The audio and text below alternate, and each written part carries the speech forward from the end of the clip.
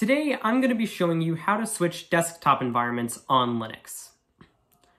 So now, many people, when they first switch to Linux, assume that in order to change the look and feel of their desktop, they need to switch to a different distribution. But if you don't like the desktop experience that your distribution provides out of the box, you can just simply install a new desktop environment. And that's what I'm going to be showing you in this video.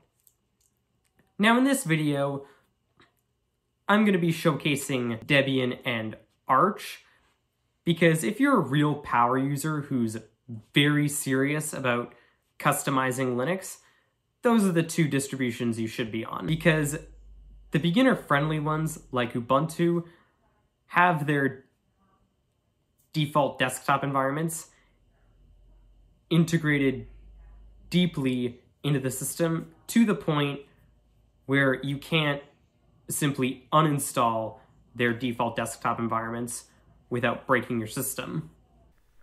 Alright, so now Debian has a command line program called tasksel, which if we pop into our terminal and do sudo tasksel, it'll give us a list of desktop environments that we can install. And in this video, I'm going to be demonstrating going from GNOME to KDE Plasma. So I'm going to select KDE Plasma and hit enter to start the installation process.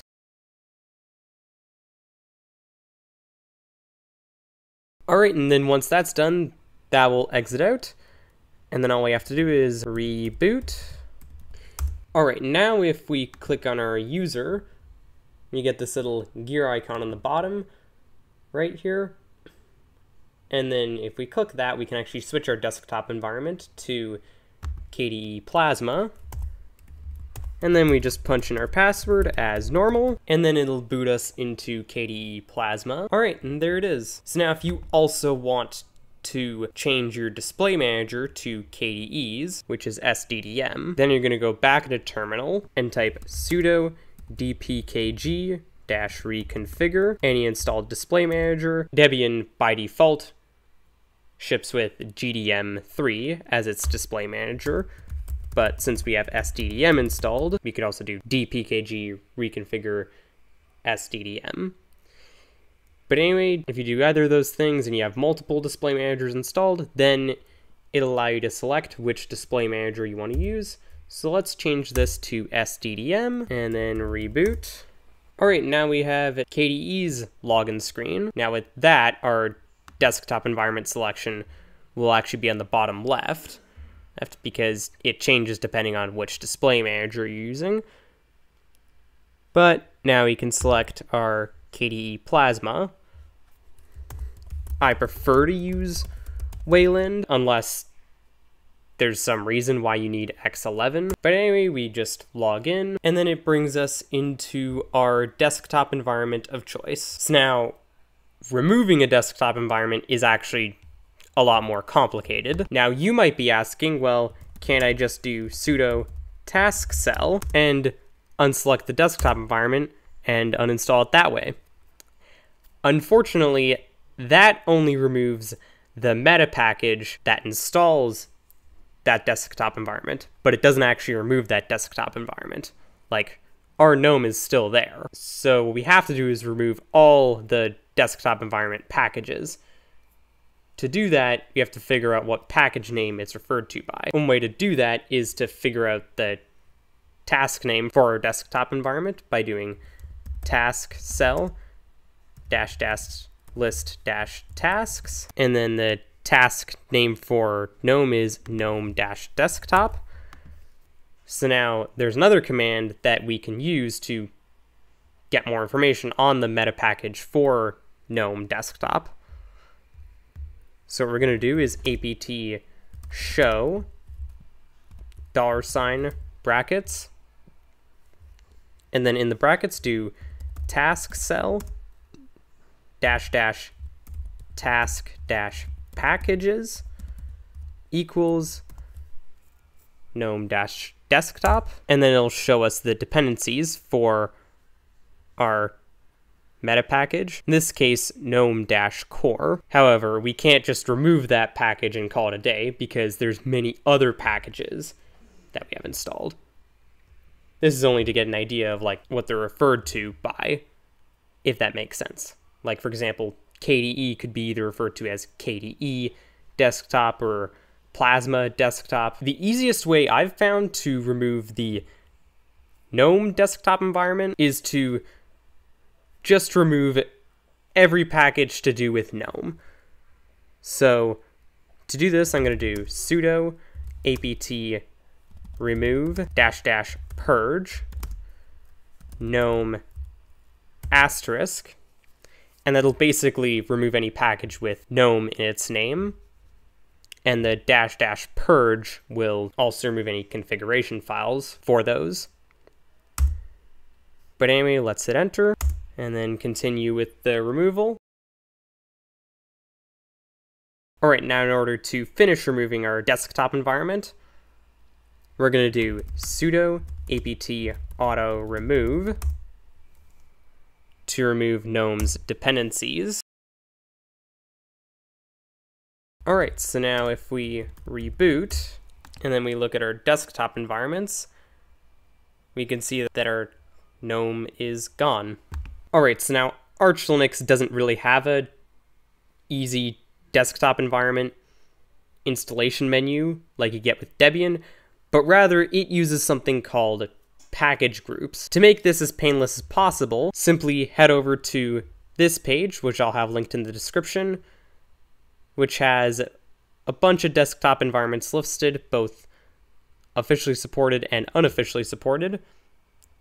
So now I'm going to scroll down to KDE Plasma as an example. So in order to install it, we're going to install the Plasma group or the Plasma Meta package. I don't think it really matters which one. And optionally, if you want the full set of KDE applications, you can also install the KDE applications group or the KDE applications meta package.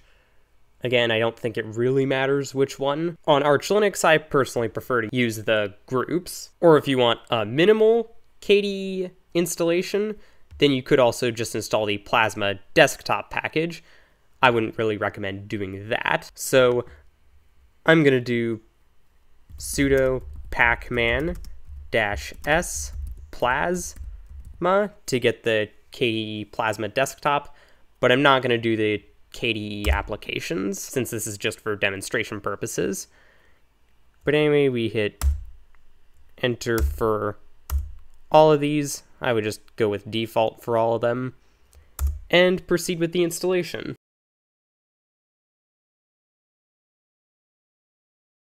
Alright, now once our desktop environment is installed, all we have to do is reboot, and then we can select our KDE desktop environment.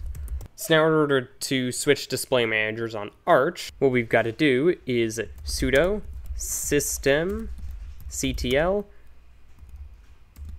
enable -f and the name of our desired display manager, which for KDE is sddm, and the -f will allow it to override the existing symlink for GDM, or your current display manager. If you don't do that, then it'll just give you an error that that symlink already exists and not actually do anything. But anyway, if we reboot, all right, now we have our SDDM display manager, which I know does not look pretty by default on Arch Linux, but you can of course change that within the KDE settings. But anyway, we just go up to our session here, and then we can select Plasma, and then log in.